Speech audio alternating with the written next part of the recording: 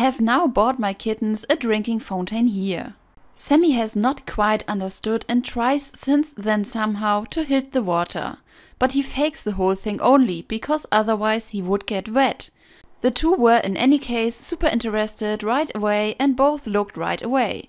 I choose this drinking fountain because the pump that comes with it is in the water without a cable.